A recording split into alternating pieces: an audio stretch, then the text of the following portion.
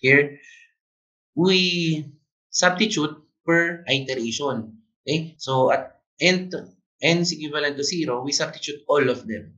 Okay? Substitute based on the variables involved. Next is proceed to this one. After finishing, we need to finish per iteration the values for x1, x2, x3. So upon finishing, we utilize all of these three. Now the concept under Gauss-Seidel is that when you are done with x1, you already know what is the value of x1, and then you need to solve for x2, shown here. Basically, let's try this one. Okay, the first iterate. Okay, so we need to solve for x1. So we need to solve for x1 is just substitute the initial estimates of x2 and then x3. That will become 1 and 3. Right? Then solving for x2 now, since we already solved for x1, the value of x1 is 2.85 now. Right? Now, use that 2.85 here already. Okay? You don't need to wait. Okay? You don't need to uh, wait for the first iteration, second iteration, and so on, that will be complete per row. Right? So when you already done computing for the for x1, for example, so you just substitute that one. Okay, that's the concept. So we use the current estimate on the preceding variable. Okay. Now to make it more clearer, the same example as before, initial estimates 1, 1, and 3, we will be just using Gauss-Seidel method here. We have the first same principle. You need to check if it is diagonally dominant. Since we utilize the same example, we just interchange the first equation and then the third equation to make it a diagonally dominant matrix. And then after that one, same, use the reduced form as those Jacobi. After finding for the reduced form, right, here we have the solution process. So we use the current estimates. So solve as we have said a while back, solving for x1 here, okay, is substitute the initial estimates 1, 1, and 1, 1, and 3, x1, 1, x2, 1, and then x3, x3. So here is our reduced form. We need to substitute x2 as 1 here, x3 as 3. Right? We have 2.85. So write that down. Right? Here on your table. Okay.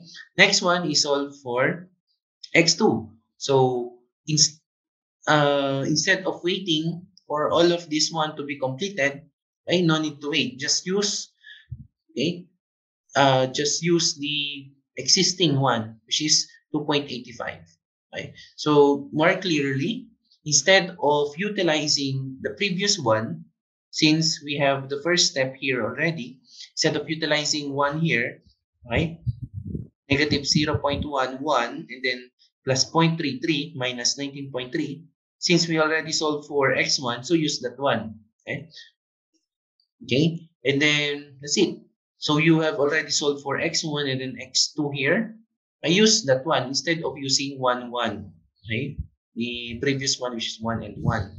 Okay. So on Gauss Jacobi method, we utilize 1 here as x1 and then x2 as 1 also. But in Gauss-Seidel, we utilize the current one, which is 2.85. And then negative 2.66929, as shown here. Okay, so that's the difference.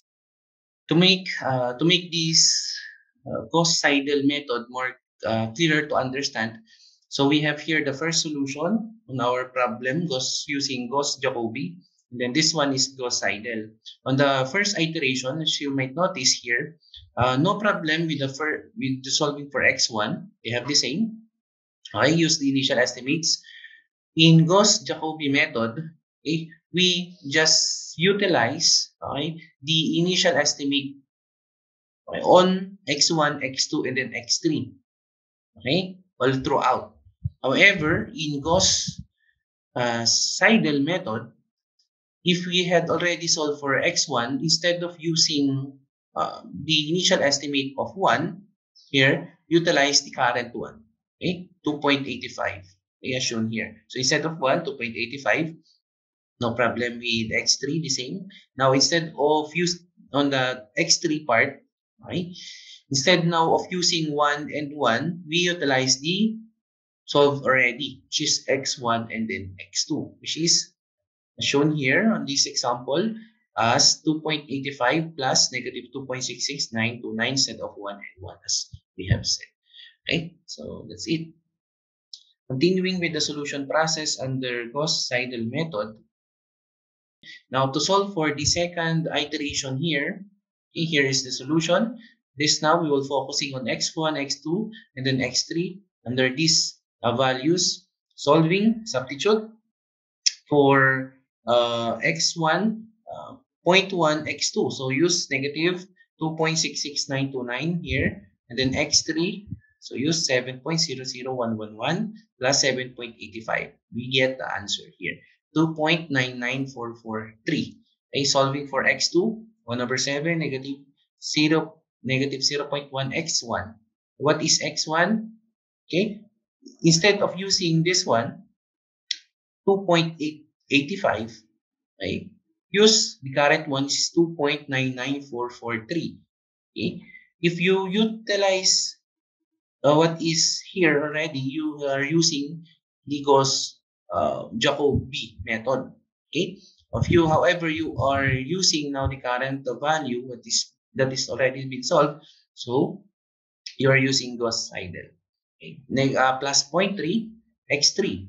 Okay? X3 is 7.0011. Since we do not yet solve for the new value for x3. Okay? Next, x3 is 1 over 10, negative 0.3 x1. Now, instead of using this one, use the current one that has been solved, 2.99443, right, plus 0.2. Now, again, instead of using this one, use what we have solved, negative 2.49987 plus 71.4 equivalent to 7.00164, so on. Okay. So that's it. So continue the process, and then based on this one, and then comparing both of the method, Gauss-Seidel method is actually arriving or converging at our actual value or solution, which is 3, negative 2.5, and then 7, much faster compared to Gauss-Jacobi. On Gauss-Jacobi method, okay, we arrive at the actual value under 5 iteration. However, Gauss-Seidel, we have arrived or converged at the solution only at 4 iteration. That's it. So that ends our presentation. Our learning objective met. We have discussed the principle of solving Gauss-Jacobian and then Gauss-Seidel method, wherein we have said that the method of solving by Gauss-Jacobi and then Gauss-Seidel is similar. First thing that you'll do is to verify if your matrix or equation is diagonally dominant. After that one, use the reduced form, right, under Gauss-Jacobi and then Gauss-Seidel methods. After that one, for under Gauss-Jacobi method, right, the method is use the initial estimates, right, based on the problem. If not given at the problem, so it is safe to assume that you start at 0, 0, 0 if that is 3 equations. Okay, so after that initial estimates, so use that estimate, okay, that you have utilized on the equations, all of the equations, x1, x2, and then x3 on the Gauss-Jacobian. However, on Gauss-Seidel, once you have already solved for x1 on the first equation, use that one on the second equation. Since you have already solved for the x2, right? So use that one on the last equation, x1 and then x3. So you have as presented on the presentation. Okay.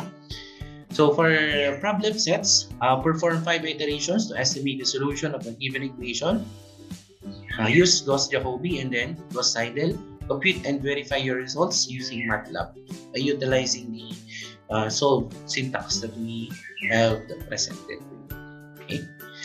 So this formally ends our presentation and then discussion under systems of linear equations, specifically using Gauss-Jacobi and then Gauss-Seidel method. Thank you and have a